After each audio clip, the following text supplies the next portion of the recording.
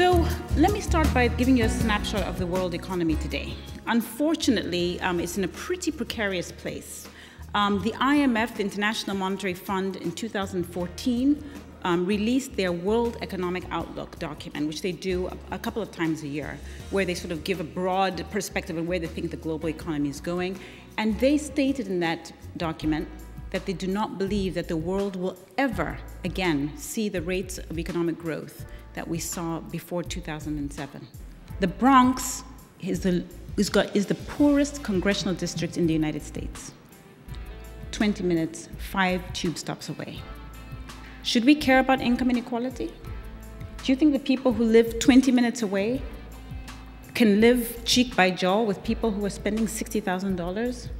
However it came to be. Maybe those people say, well, we worked hard, but the people living in the Bronx will say, we worked hard too.